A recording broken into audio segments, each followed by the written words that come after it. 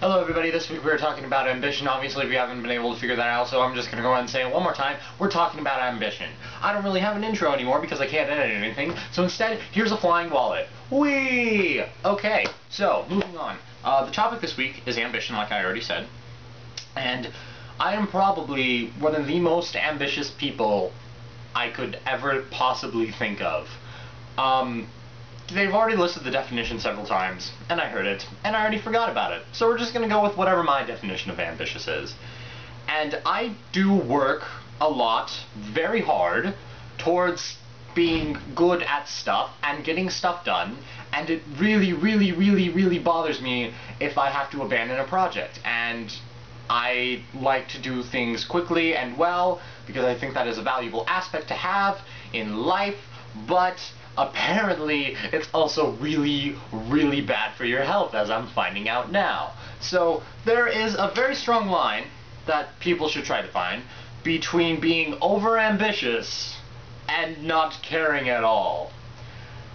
And I'm still trying to find that line, as I am so finding out, because I thought I was doing really well. And then I started doing all of this YouTube stuff, which is going really well.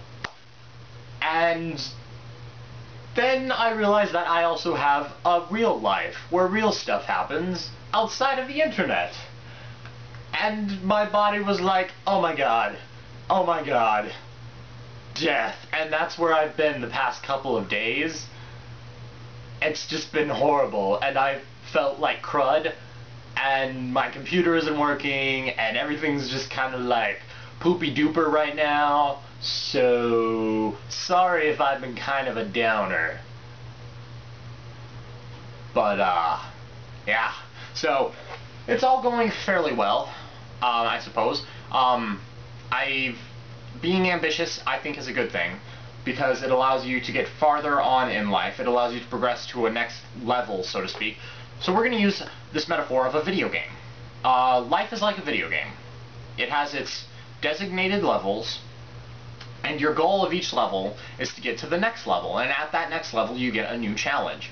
Now, ambition can relate to this, I think, very well, because if you're ambitious, you're always trying to get to that next level, and once you get to the next level, your skill is improved, and you've learned a lot, and it's just a good thing. Now, if you stay stuck on the same level over and over again, you're going to get really good at that level, but you're never really going to progress any further than that. And that's where I think ambition comes in. You want to be working towards that next level. You want to be trying to better yourself in whatever respect that may be, and trying to make a difference, and trying to get things done, because if you don't, what's the point?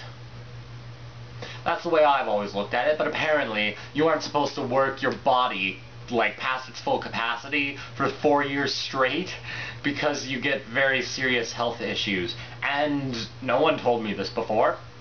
Or they did, and I just didn't listen because I was blinded by ambition. So, that's my take on the whole thing. I'll see you tomorrow, Chelsea.